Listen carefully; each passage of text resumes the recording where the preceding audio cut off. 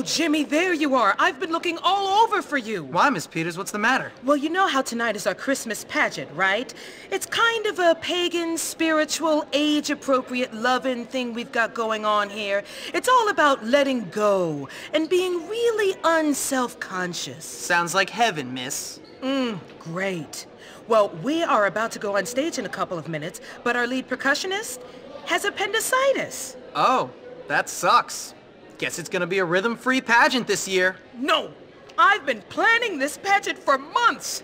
I have hand-sewn the costumes. I stayed up for days painting the backdrop for the stage. I've called on the good spirits to watch over us, and all the parents are now waiting in the auditorium.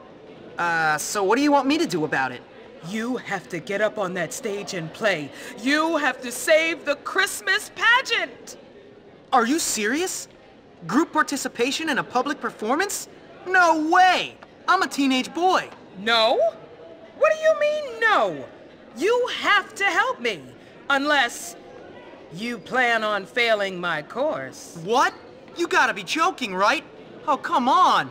The only boys my age who like that kind of stuff end up dancing in musicals or working for Hollywood. Please. Do I look like I'm joking? You want another F, boy? Okay, I'll do your stupid pageant. You know, for a hippie, you're a real bully, ma'am. Peace and love, Jimmy. Oh, and there's one other thing. You'll have to wear this. Oh, now I know you're joking. Oh, come on, Miss Peters. This is the kind of thing I'll have to talk to my therapist about when I'm older. Have a heart. I'll look like a complete moron in front of the whole school. Well, in my opinion, you look like the hero who saved the Christmas pageant. Yeah? Well, it's not your opinion I'm worried about. You'll be fine.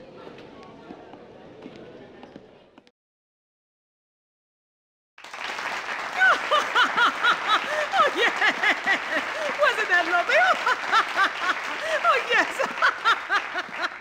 Thank you. And now for a real holiday treat, I give you the holiday medley. Yes!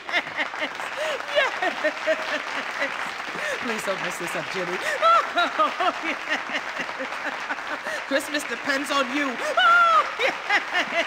Thank you. It's all to them. Yes.